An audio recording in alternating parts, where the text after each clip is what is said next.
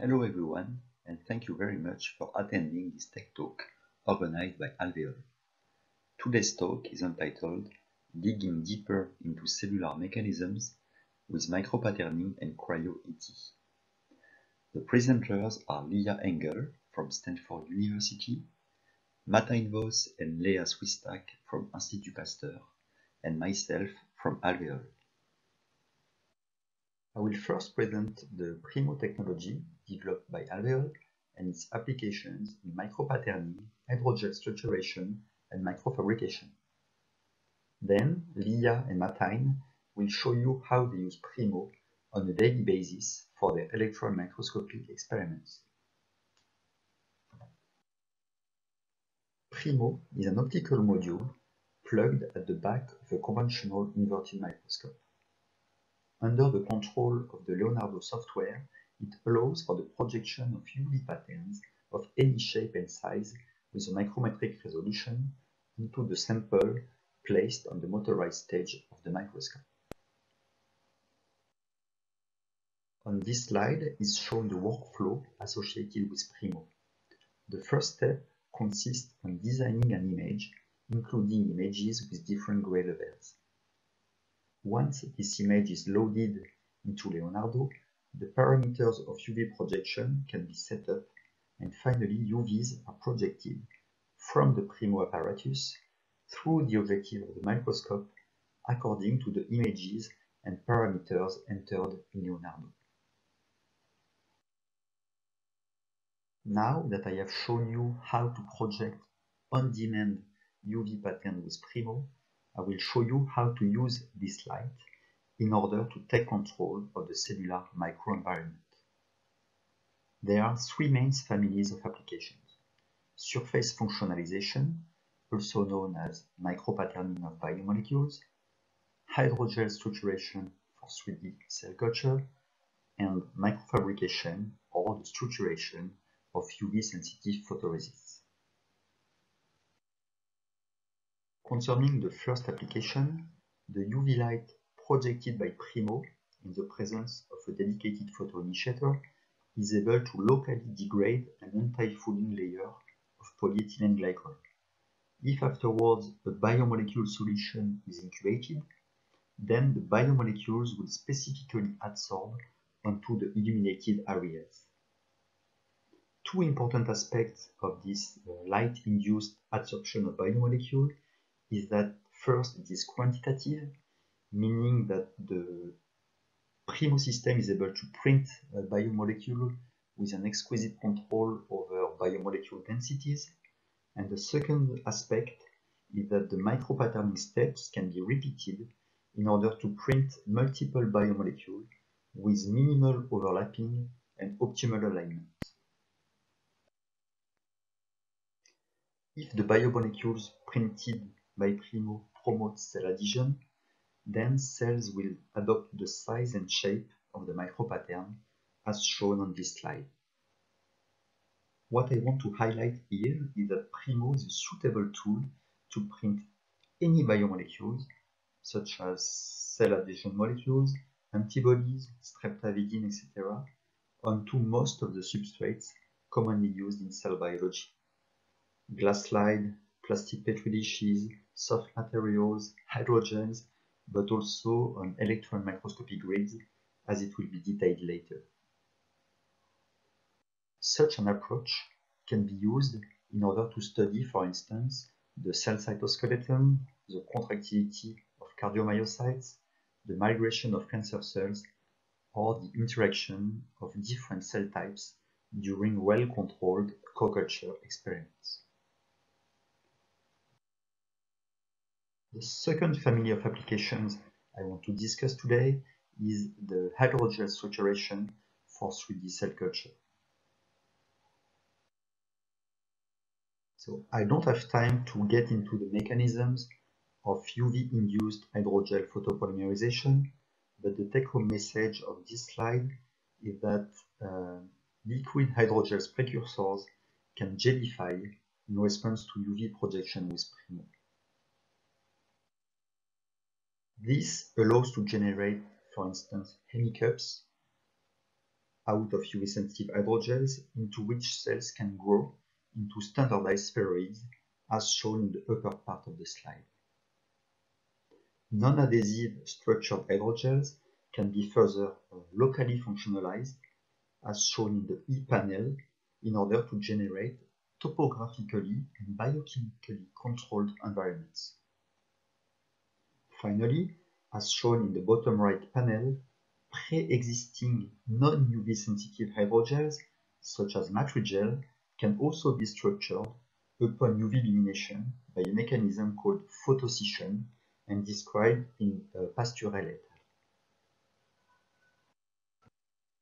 The last family of application I want to mention is the prototyping of microfabrication experiment. Here is shown the workflow allowing to generate microstructured PDMS chips, such as PDMS microfluidics chambers. The main advantage of this approach, as compared to classical lithography techniques, is the absence of photomasks, offering a lot of flexibility, and the fact that the experiment is run directly onto the microscope without the need of a clean room. Here are shown some realizations done with PRIMO. On the top panel, you can see a SU8 model mold of a microfluidic device, and on the right, the final PDMS chip ready to be placed on a glass slide. On the bottom panels are shown microfabricated structures of those responsive UV-sensitive photoresist imaged by scanning electron microscopy and generated by PRIMO. It is now time to listen to Leeya Engel and Matthijn Vos, who will show us how their work in the field of electron microscopy benefits from PRIMO. But before that, I would like to introduce the biggest challenge in cryo-ET, which is to find the good cell at the good location. And micropatterning is a very promising solution, as it will be explained right after. Micropatterning happens at the early stage of the general cryo-ET workflow during the sample preparation phase and does not interfere with the subsequent steps of sample preparation and imaging done on machines commercialized by the main actors of this market, Leica and Thermo Fisher. But I'm sure you will learn much more during the two following talks. So Leeya, the stage is yours. Thanks, Pierre-Olivier, for the introduction. I'm excited to walk you through the EM-grid micropatterning technology that we developed at Stanford using the PRIMO photo micropatterning tool. In the two papers below, you can find out more details on the projects I'm going to talk to you about today. And hopefully these technologies can help you to facilitate better workflows for cellular cryo-electron tomography. So I'm going to start out by providing the motivation for combining micropatterning with cryo-electron microscopy. So micropatterning of extracellular matrix proteins, or ECM, is an established in vitro cell culture technique used to control cell shape. In this technique, ECM islands of arbitrary geometry are deposited on a cell culture substrate. As cells spread across the adhesive islands, they form attachments to the ECM. In the example on the left, Manuel Thierry and co-authors show that cell polarity is governed by ECM geometry. The top panel shows an adhesive fibronectin crossbow pattern, which creates an anisotropic cell microenvironment. You can see in the second panel that a single cell spread on the micropattern will adopt the shape of a fan. And in the panel below, you can see the distributions of vinculin, actin, and court actin in fixed stained cells assembled on these micropatterns. The court actin was restricted to the curved adhesive micropatterned regions, while the actin stress fibers in the central panel are enriched at the suspended non-adhesive edges of the cells. This polarization of the cell cortex due to the shape of the ECM was further propagated to the internal organization of the cell in the positioning of the nucleus, centrosome, and Golgi apparatus. So micropatterning can be used not only to shape cells, but to influence their subcellular organization. On the right, you can see live cell imaging from Sanjay Kumar's lab showing cells spreading on rectangular micropatterns with the actin stress fibers assembling in parallel to the leading edges of the cells. this recent publication explored the dynamics of stress fiber network organization during cell spreading, finding that the rate of spreading depends on the micropattern geometry. So micropatterning is increasingly being used to understand how the size and structure of the cell microenvironment regulates cell architecture, mechanics, differentiation, polarity, and function. But what does this modification of the cell microenvironment mean for the mechanical interaction between the cell and the substrate? So with traction force microscopy and ECM micropatterning, we can correlate the cell morphology and the regulation of force transmission. So in the figure on the left, you can see a great example of this. There are single cells assembled on micropatterns of the same area, but different aspect ratio. From the traction maps in the panel below, you can see that in areas of higher local curvature, you have higher traction stresses. The adjacent graph shows that the strain energy of single cells spread on micropatterns of different areas scales with the cell size independent of the number of cell ECM adhesions. On the right is a paper from Beth Pruitt's lab, which looked at cell-cell forces in cell doublets assembled on rectangular ECM micropatterns. The ECM micropattern can be seen in the schematic in green.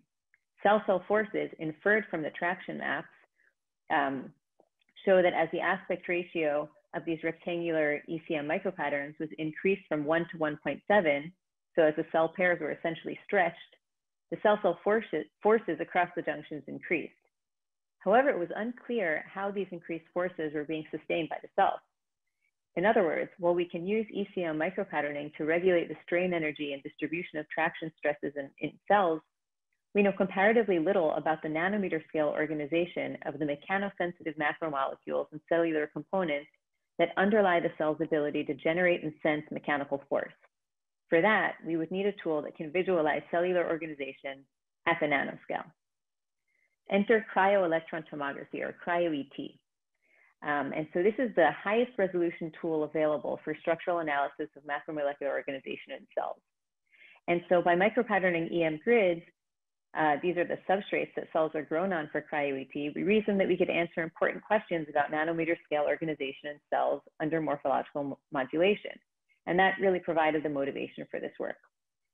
So to perform cryo-ET on cells, you grow the cells on EM grids, you vitrify the samples.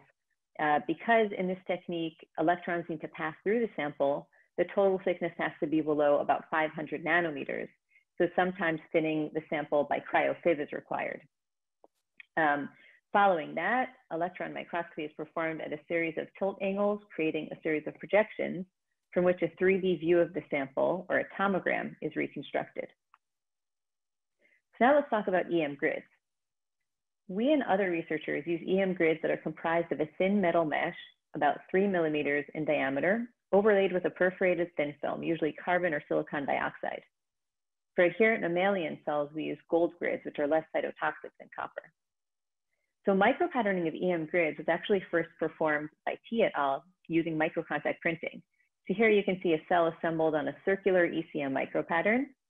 They used correlative light and electron microscopy on these substrates to show that cellular chirality arises from self-organization of the actin cytoskeleton. And at the far right, you can see a tomogram showing radial and transverse actin fibers at the cell edge. So microcontact printing requires contact between a stamp loaded with sticky protein and the substrate. In our hands and on standard quantifoil EM grids, this is a destructive technique. So due to the fragile nature of the EM grids, we were in the market for a micropatterning technique that would maintain the grid structural integrity. Lucky for us, we had access to a PRIMO system. So on this slide, you can see our PRIMO setup at Stanford and in Beth Pruitt's lab at UC Santa Barbara. And now we'll go through in detail how we developed this technology to micropattern EM grids with PRIMO. So in A, you can see the ECM micropattern in green deposited on the holy carbon film of an EM grid and aligned to the grid in such a way that the shapes are centered between the metal grid bars. In B, you can see a cross-section showing the silicon stencil that we use to immobilize the grid on the glass slide for rinsing and patterning steps. Because when I began this study, I was new at handling grids, and it was a very convenient way of minimizing handling. And a photo of that can be seen in C. So we start out by plasma treating the grid to render the surface hydrophilic. We then add polyalysine graph polyethylene glycol for an hour to electrostatically absorb the PLL JPEG to the surface via the positively charged PLL backbone. We then add the PLPP photoinitiator, load the sample onto the stage of the scope outfitted with PRIMO, load image files into the Leonardo software, expose the grids, rinse the grids, add our ECM protein of choice, seen here in green, incubate for an hour, rinse again, and seed the cells, which then assemble on the micropattern. So with this approach, we were able to achieve large area micropatterns of arbitrary geometry. In the image on the left, you can see GFP gelatin micropatterns positioned on intact carbon film. So really minimal damage. At right, you can see a rhodamine tagged fibronectin square micropattern in red overlaid with a bright field image of the grid it was deposited on, showing that it is nicely centered between the gold grid bars. And in our first paper, we also showed that maskless photopattern grids are viable cell culture substrates that promote cell growth and can confine cell spreading to within the boundary of an ECM micropattern. So the figure on the right over here shows epithelial cells grown on and confined to square and circular fibronectin micropatterns of different sizes. And this was an exciting result for reasons beyond the mechanobiology that motivated our study. Julia Mohammed's lab, in collaboration with Manuel Carri's lab, applied EM grid micropatterning to improve the cryo-focused ion beam milling pipeline. So that's cryo-FIB. So in the top panel, they compared cells plated on EM grids that were blanket coated with ECM to EM grids with ECM micropatterns at right. And what you can see is that without the micropatterns, only a small fraction of cells are optimally positioned for cryo-FIB, that means centered on the grid squares, as opposed to the case in the top right, where there's a higher yield of optimally positioned cells. In the lower panel, the researchers performed cryo-FIB milling to thin a cell adhered to a micropattern on an EM grid, and the yellow rectangles indicate the patterns for milling.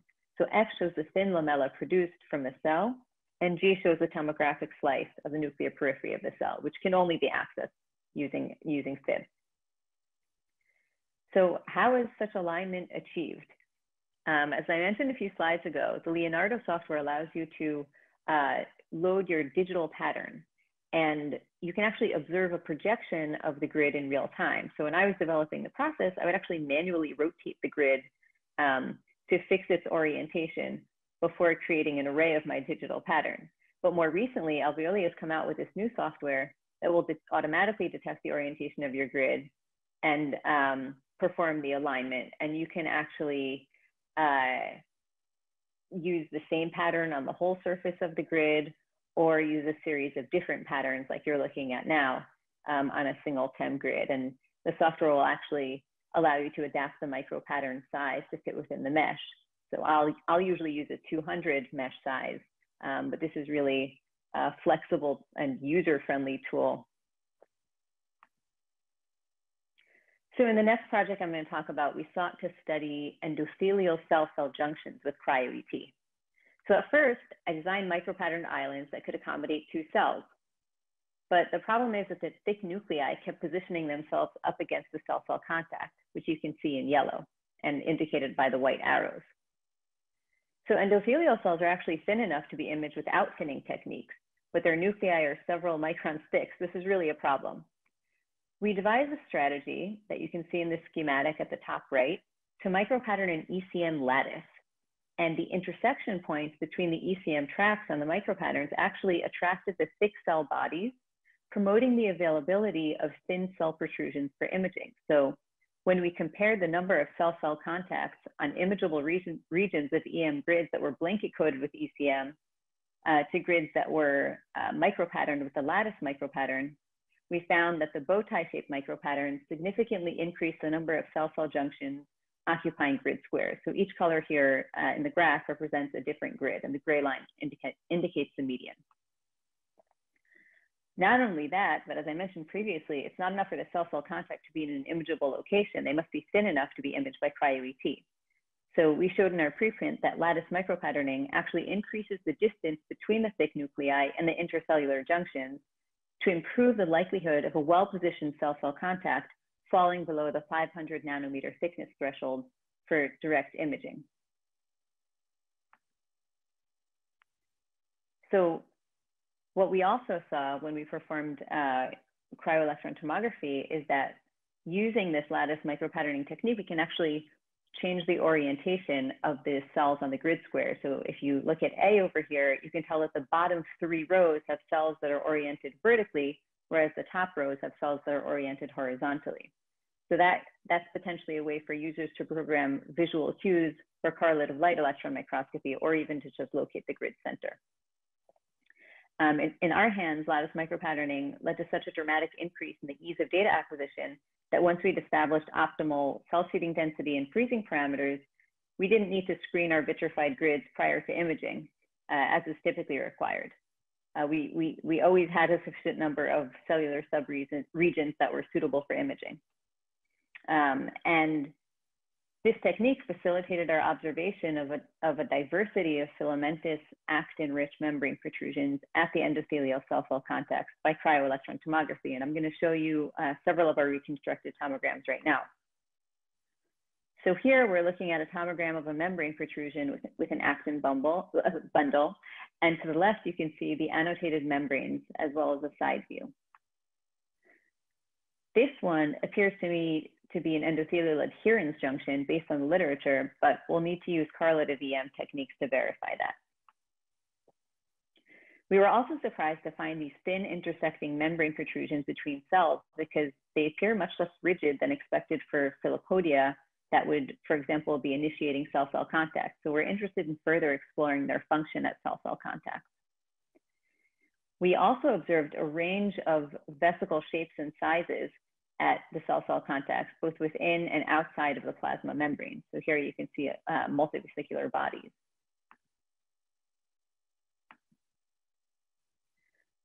So to summarize, we demonstrated a robust, versatile, maskless photopatterning technology for depositing ECM proteins on EM grids with programmed shape and position.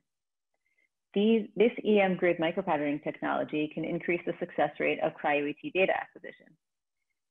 Lattice micropatterning enabled our observation of an array of structures at endothelial cell-cell contacts, demonstrating its utility in enhancing the rate of data acquisition for cellular cryo-ET studies. In the future, we want to focus on using this technique for high-resolution mechanobiology studies. And with that, I want to thank the members of the Pruitt, Dunn, Weiss, Volkmann, and Hanin labs who contributed to these studies, as well as the team at Alvéole. And now on to Matthijn, who will walk you through the use and benefits of micropatterning for cryo-focused ion beam milling and cryo-ET. Hello, I'm Matthijn Vos. I'm the head of the NanoImaging Core Facility at Institut Pasteur in Paris, and we're specialized in cryo-EM. What Leah also beautifully showed is that if you want to do tomography on cells that have been grown on grids, you want to have the thinner areas of the cell that are accessible to the electron beam. You want to have those areas in the center of the grid square, because the grid bars indicated here with the black arrows, while you're tilting, are coming towards your area of interest and might block it. So you want to have the thinnest parts of the cell situated in the middle of the grid.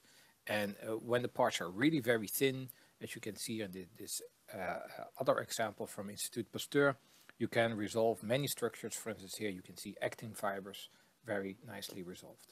But what if you want to look at the thicker areas of the cell, in the center of the cell? Then we need a technology called cryo-FIB. Now, cryo-FIB uses a focused ion beam to mill away the top and the bottom of the cell, leaving a lamella or a window in the cell on which we can do cryotomography. And as you can see here, this technology was pioneered at the Max Planck Institute in Martensried. And this is an old but still very beautiful example of all the different structures you can already see and appreciate in a single transmission image of such a window. And although still in its infancy, the potential power of this technology is very evident as we take a closer look at for instance, the Golgi in this case. So cell biologists are used to looking at plastic sections of cells that are stained, dehydrated, and fixed. And basically this process removes all the high resolution information that you can obtain from the cell. So here you can see the two examples of, on the left side, plastic embedded sample, a section of a plastic embedded sample, and on the right side, a slice from a tomogram from the reconstruction of this same structure of the Golgi in a cryo-FIB lamella. And if we blow this up, you can very clearly see that there are structures present in the Golgi that cannot be found in a plastic embedded section, but are visible in these cryo-EM lamella.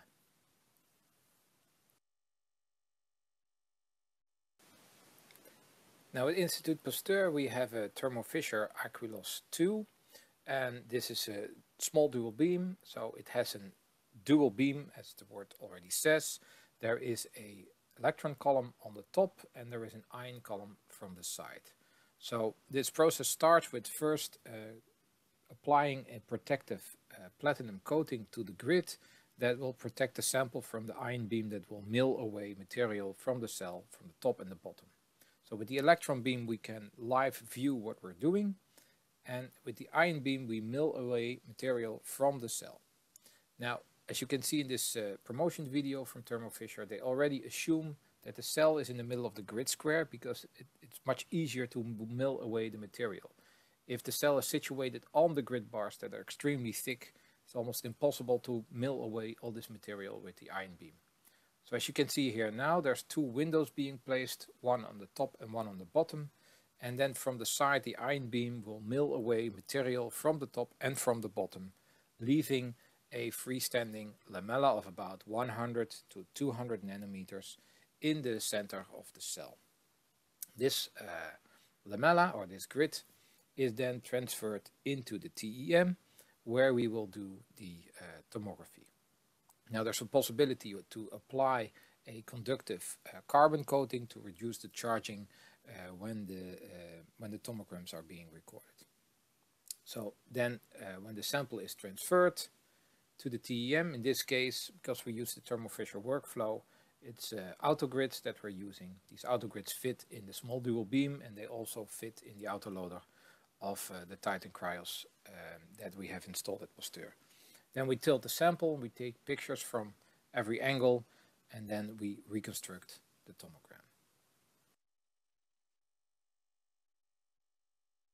Now this technology is still a rather manual operation. You will have to look for good areas of interest, and you'll spend a number of hours making a lamella. And if the lamella looks good, it looks like this, but in many cases the lamellas have problems, they have cracks. The ice is not vitreous, there's contamination on the surface, and when you go to the TEM and you find out what lamellas you have made, it might look like this, that most of the lamellas are too thick, or some lamellas are even completely gone because you lost them during transfer. And this is with normal cells, but if you add on top of that you also want to study bacteria or viruses, then some of the cells have not been infected, or your object of interest is not present in the lamella. And we need a lot of the object of interest because it's still cryo-EM, so we require to do a lot of image processing, which requires to have a lot of data. So inherent to the technology, we need a lot of data, therefore we need a lot of lamellas, and at this moment the success rate is rather low.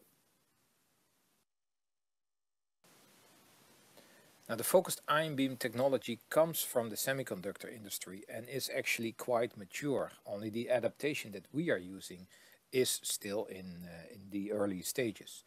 Now there's a lot of automation available. As you can see, the picture here is the large dual beam. The tool that we are using is a small dual beam, but this technology is already around for a large number of years, where these large machines fully automatically mill away lamellas from silicon wafers that are then analyzed in the TEM to look for defects and problems with the computer chips.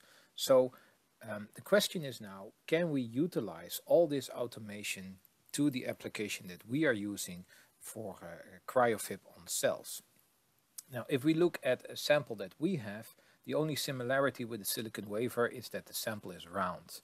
If you look in more detail on EM grids with cells grown on top of it, you will see that in many cases the cells are everywhere, and this is basically impossible to automate. So the question is now, can we find a way to automate this process so that we can use the already existing technology from the semiconductor industry and increase our yield and improve our success rate. So where we are today at Institut Pasteur, so with the Aquilus 1, we were able to manually, if you can see here, prepare maybe 1, 2, or 3 lamellas per day and then do a couple of tomograms on those. We have upgraded the system now to the Aquilus 2, and the Aquilus 2 is capable of, as we can see here, when you take an overview of the grid, you manually select the areas that you want to image or where you want to have a lamella being created.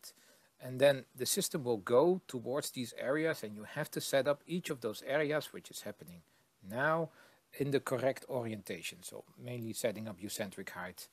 And when all these areas are pre-set up, then during the night, the automation starts and the system will start the automatic milling, as you can see here. And what you could also see in some of these cases, the lamella just explodes. So not all these lamellas will be good. But if you can set up during the day maybe 20 places where you can mill a lamella, and then during the night the lamellas are milled, maybe the next morning you have a larger number of lamella available to you than what we currently have with the automation. But this is not yet the end stage where we want to go. This workflow still requires an operator to manually set up each of the areas in kind of a batch process and then run this process overnight. So the question is now, can we actually go to full automation, similar as we find in the semiconductor industry? So for this we need to make the silicon wafer equivalent of cells that have been grown on EM grids. To create this regular grid that can be automated, we're using the micropatterning technology from Alvéole. And with this technology we're able to micropattern a certain profile which can control the shape of the cell and the size of the cell and also the location where the cell is growing. And in this way we can make sure that the cell is growing in the optimal place for the cryo-FIB milling in the center of the grid square, which is also the optimal place for the tilting later in the TEM. And if we then can also combine this with correlative light and electron microscopy, so with fluorescent microscopy, we might also be able to put a map over our cells and tell the cryo-FIB where to exactly mill so that our object of interest is in the right location. And Léa will now show some results and how we do this and implement this technology at Institut Pasteur.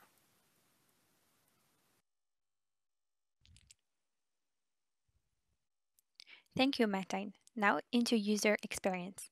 I'm Léa Swistak, PhD candidate in the Jost Enninga team at the Institut Pasteur. I'm developing cryo-clam pipelines combining cell micropatterning on EM grids using the PRIMO system from Alvéole, cryofluorescence microscopy, cryo-FIB-SEM, and cryo-TEM. I use this pipeline to study host-pathogen interactions at the ultrastructural level. PRIMO contactless photomicropatterning device is really adaptable. I use it to pattern very fragile EM grids for cryo-FIB-SEM applications. For these applications, cells are required to be in the center of the EM grid, but also in the center of the EM grid squares, away from the grid bars. Steps to get patterned EM grids are easy to implement. First, you need to passivate the full surface of the EM grid. For this, you incubate the EM grid with polylysin and then with PEG-SVA. This creates a cell repulsive layer. Then, the alveole photoinitiator is added onto the grids and we can move to the microscope equipped with the PRIMO system. The PRIMO system generates a DMD UV laser and shine light on the TEM grid. When it reacts with the photoinitiator at specific areas, the PLL PEG-SVA is degraded. This allows to imprint patterns in the center of each grid squares. Talking about patterns, what we like a lot with the PRIMO system is that any pattern can be drawn in Inkscape, an open access software, and imported in the PRIMO associated software called Leonardo. This allows for endless biological applications.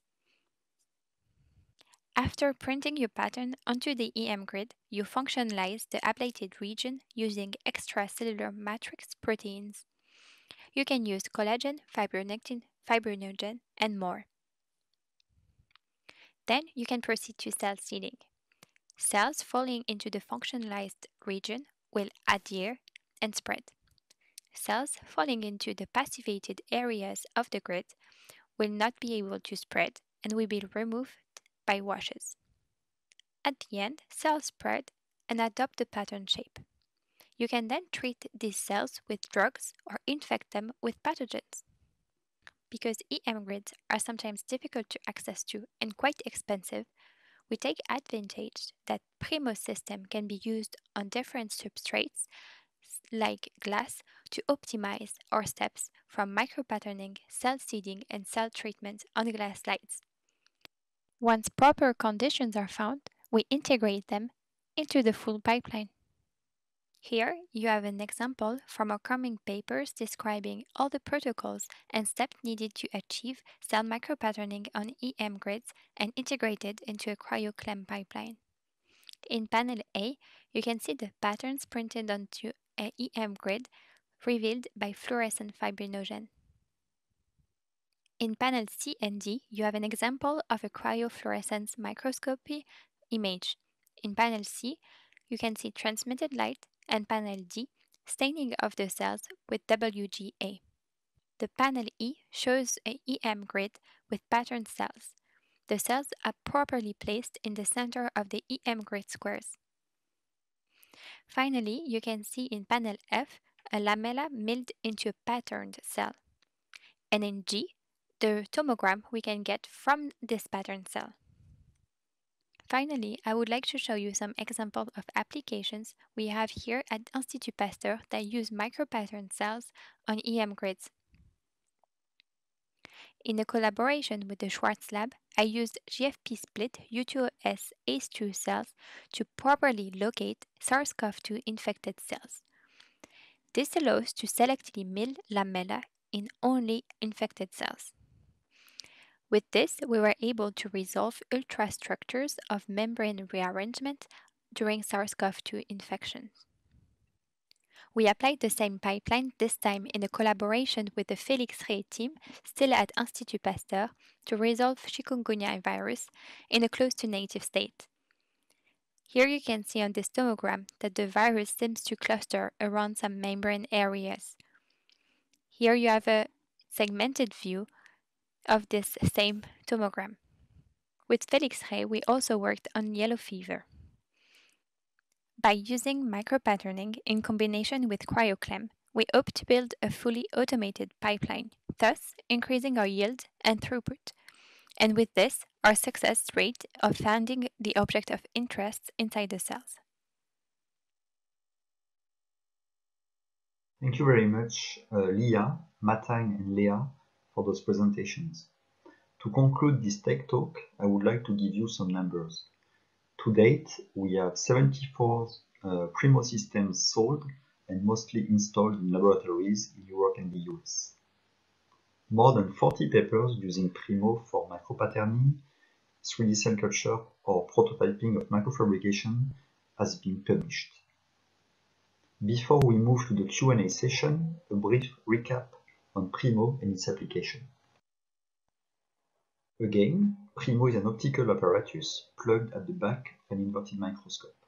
It allows for on-demand quantitative UV light projection with a micrometric resolution, and any kind of biomolecules can be printed, such as fibronectin, vitronectin, laminin, collagen, matrigel, but also antibodies or streptavidin. Our light-based approach is compatible with glass, plastic, PDMS, polyacrylamide gels, hydrogels, or electron microscopy grids. A large variety of experiments can be performed from purified molecules, single cells, pluricellular arrangements, co-culture, or tissue micropatterning. Finally, microfabricating environments can be generated and hydrogels can be shaped for standardized 3D cell culture experiments. With that, I'd like to thank you for your attention. I'm happy to take any questions.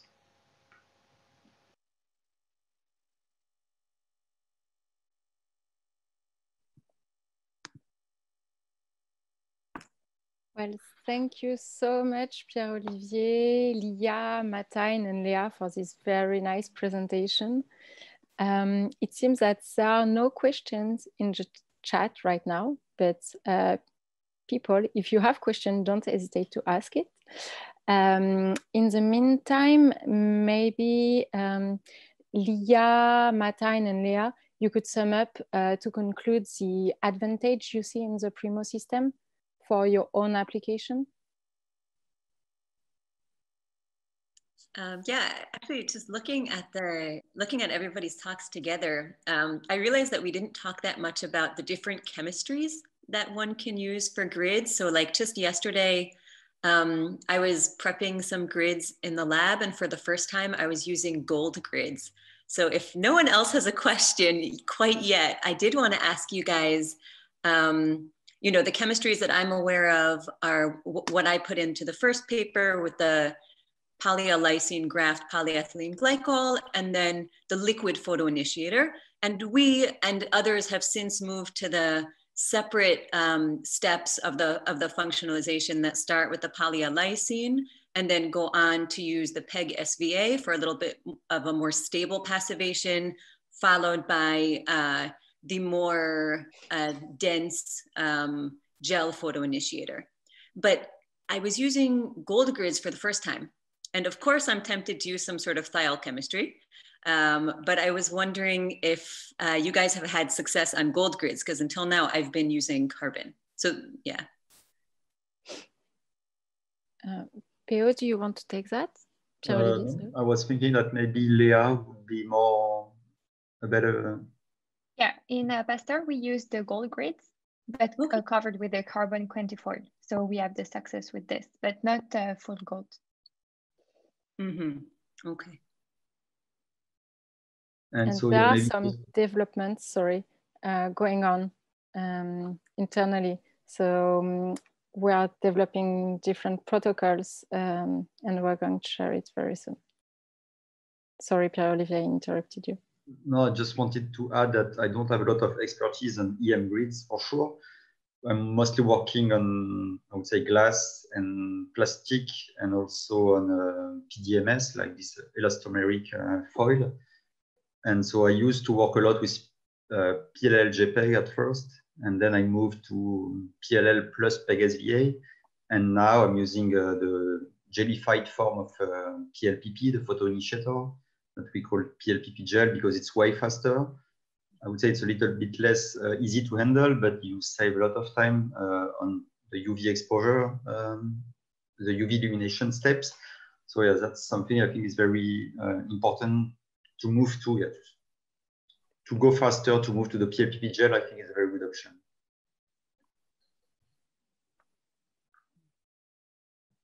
Matthijn and Léa, are you using the PLPP liquid or the gel? The gel. Yeah, we tested both at Alvéole Lab directly, and then at the end we choose to move to the gel because it's faster. Yeah, yeah.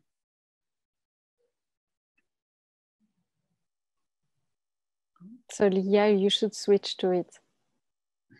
I actually have, although in our preprint I didn't put any results with the gel and the PEG SVA because I just felt like I hadn't characterized it well enough. So I just put, you know, the other method with the liquid, but I actually have been using it for a little while. It is much quicker. I was able to micropattern 17 grids yesterday, and I did everything in one day.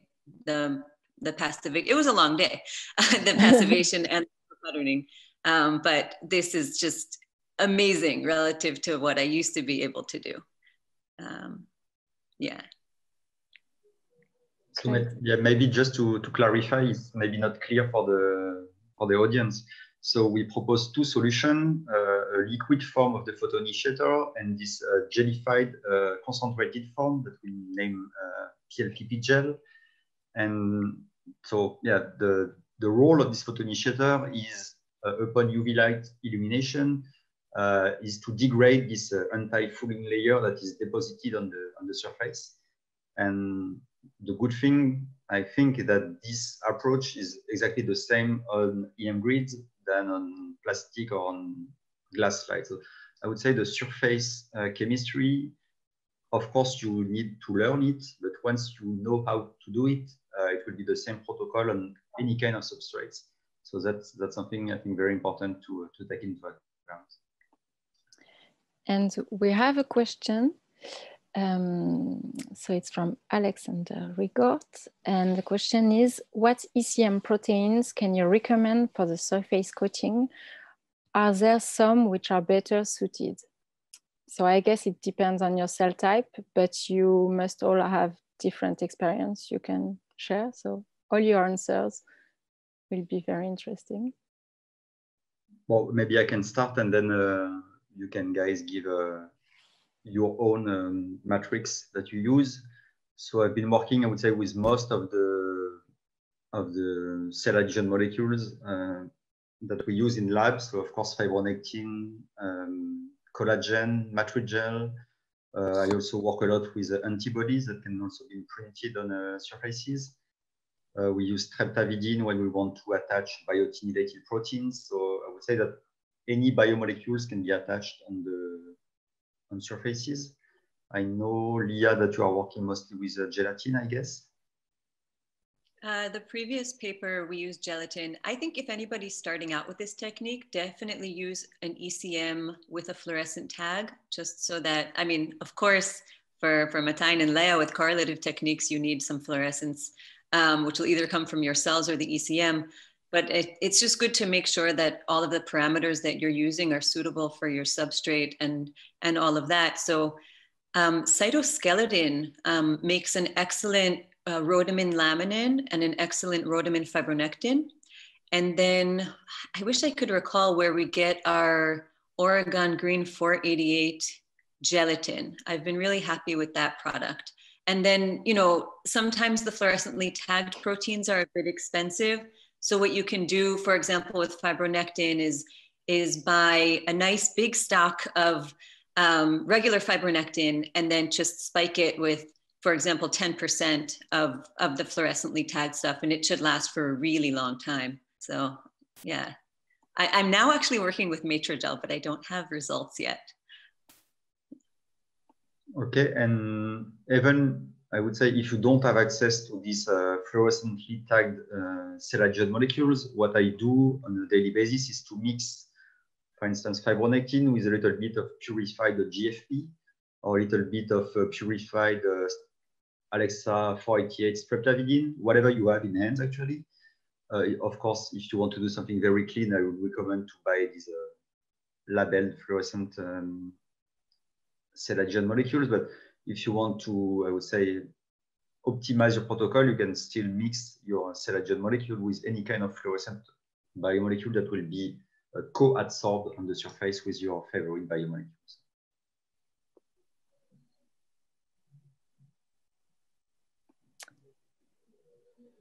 And well, we're waiting for other questions. Matthijn, could you tell us what, in a few words, the benefits you keep in mind from using PRIMO for your own experience? Yeah. For me, it's because the success rate is rather low of what we have been doing at Pasteur. So you work an entire day. You can only put 2 grids in the cryo-FIB at once. And if those grids are not good, you're searching for cells in good areas. And then on top of that, you also need to search if you find a cell in a good area that it is, in our case, infected. Then the success rate is rather low. You can be working a full day on a machine and have 0 grids that you put in the microscope. So yeah, being able to print all the cells in the right location, then at least you know that you have about let's say 40 cells that are at least complying to the location criteria. And then on top of that, they should require or they should comply to the infection criteria. But in principle, if you use the printing technique, you are almost assured that one of the 2 grids that you're putting in the cryo-FIB will give you results. Will in the end give you a couple of lamella where you can run a tomogram on.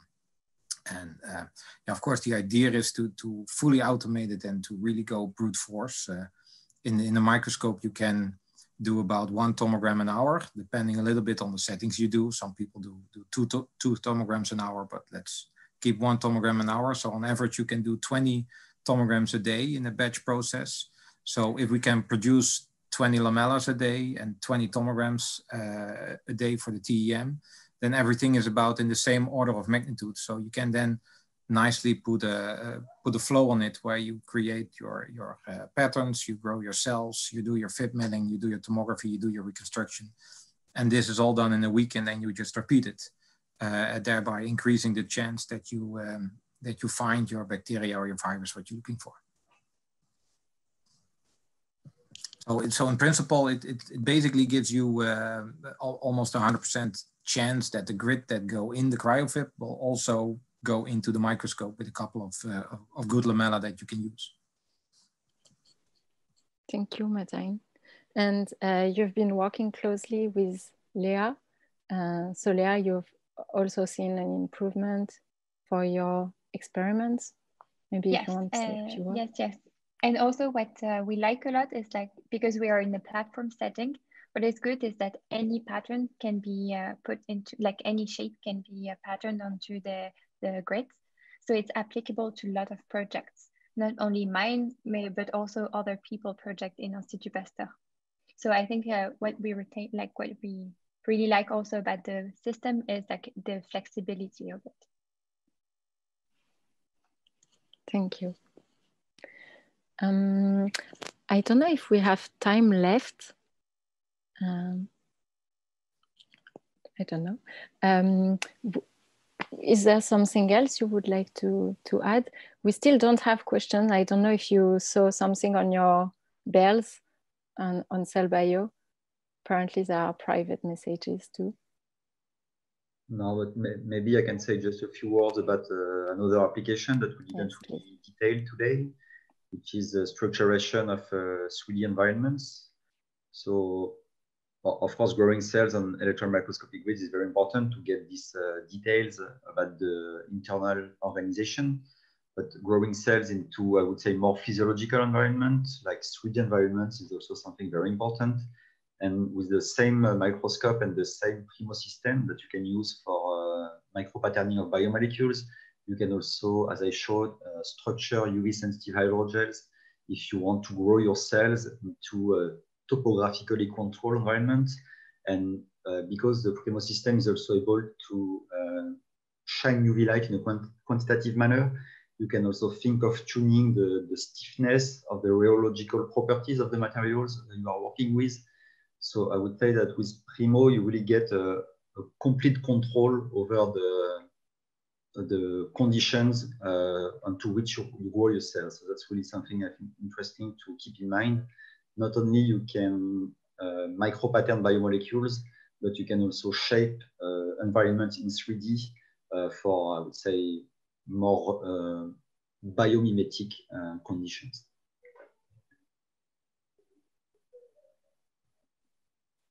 Thank you, Pierre-Olivier.